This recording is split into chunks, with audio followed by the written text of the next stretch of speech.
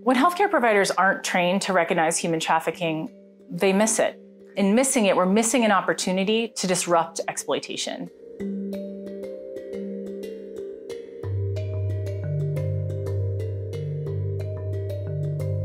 It's vital that healthcare professionals receive a human trafficking training. We know from the data that the vast majority of trafficking survivors will present in a healthcare setting during the time they're being trafficked. We also know from the data that most healthcare professionals haven't had a human trafficking training, and most of them presume that they've never served a survivor of trafficking. And those data points just don't add up. As an ER nurse, I've never had a patient in my career come in and their chief complaint be, "I'm here for human trafficking."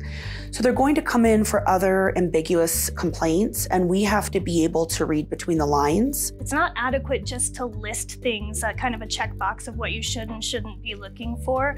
Most of any victims I've ever identified, you had to really tease out the situation. One red flag may tip you off, but it's the conversation and the deep medical history that actually helps you identify those victims. It's also vital for healthcare providers to receive a training because this may be the only time where that victim is away from their perpetrator. It's a really unique opportunity for a trained professional to potentially make an identification, at least pass on some resources, or at least just make a human connection with that person. Let them know that they care, that they're worried, that they want to make sure that their needs are met. We have to be able to pick up on those red flags and then identify them, be comfortable having conversations with them about their safety and the realities of human trafficking, and then provide adequate safety and healthcare planning. In a healthcare setting, really everyone should be trained. Doctors and nurses, of course, should be trained, but also front desk professionals, security, janitors,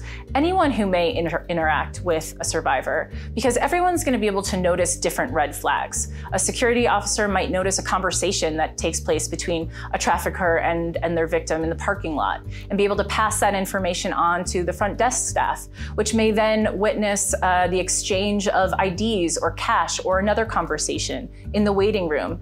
And then they've got two red flags that they can then pass on to the providers, so that when the providers take that individual back to treat them, they've already got a clue that trafficking may be happening and that they can be looking out for red flags. And by the time that interaction ends, we may have collected 4 or 5 or 6 red flags, and then a protocol should kick in, right? That's when someone should contact the right person, call the human trafficking hotline, get a social worker involved, or whatever next steps are necessary in that setting. It's really an opportunity for the healthcare provider to make that connection. And so when they can't recognize human trafficking, they miss the patient's needs altogether. And in doing so, we could have a patient who potentially really needed our help that isn't going to get it and is going to leave the hospital or the clinic and be further traumatized. And may contribute to them no longer seeking medical care or not trusting the medical system in general.